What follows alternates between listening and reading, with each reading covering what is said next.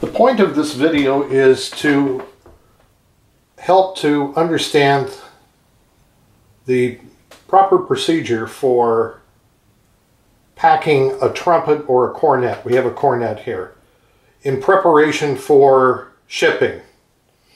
And the most important step is going to be this first one that I'm going to talk about, and that's getting the instrument safely packed in the case. Now, a case like this, obviously a vintage case, these were intended to take your instrument to school or take your instrument to a music performance. They're not intended for shipping. So what we have to do is we have to make this case into something that's going to protect the horn during shipping. The worst problem during shipping can be seen right here, because if we don't do something to make sure this is very secure in here, this horn is going to go back and forth. The bell is going to be damaged. This part of the bell is going to be damaged. I've seen it happen so many times. And the thing is that once an instrument is damaged, yes, it likely can be repaired, but it's never the same. This horn has been damaged at one point, and it's very obvious that repairs were done here. What happens is the lacquer flakes off, and you can always tell when there's been a repair on an instrument. There's no secrets. So the first thing we do is we remove all of these things that could possibly jump around in the case: mouthpiece, lyre, and the mute. And then we take the horn out of the case. We set it aside.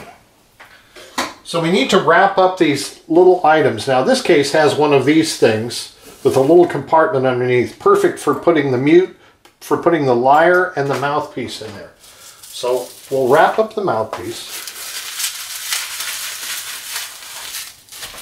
We'll wrap up the lyre. And we'll put those in here so that they're snug. And then we need to fill this in with a little bit of packing material. So what we'll do is we can put some styrofoam peanuts, or you could put some newspaper. There we go. That's ready to go. We'll put the flat back down. Now, then we want to put the horn in. Now it's important that that horn is got as much cushioning as possible. There's a little bit in this case, but we need to increase the amount of cushioning. So what I'm going to do is I'm going to put this in here like this, and then I'm going to push it against, there's a little block here with a pad. We want to make sure that's absolutely snug up against that. And ideally I would put some extra packing material in there. Push this in here. Hold that down. Now we've got a big gap here. We need to put something in there that's going to make it secure. And what I'm going to use is a piece of the little larger bubble wrap. Tuck it right in there.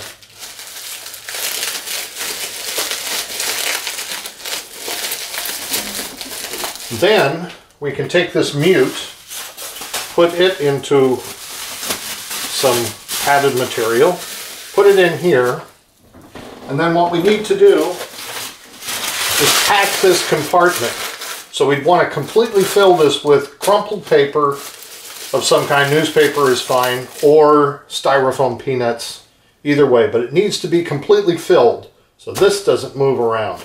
And it gives just a little bit of extra cushioning security for the horn itself. Okay, now you'll notice that the lid is up just a little bit. That's good, because that means we've got enough cushion in there. So then we can just close the horn case, and we're done with that step. That's the most important thing. The next step would be to take some bubble wrap, the bigger bubble wrap, and wrap the case with that. So here we go, larger bubble wrap. Wrap up the case.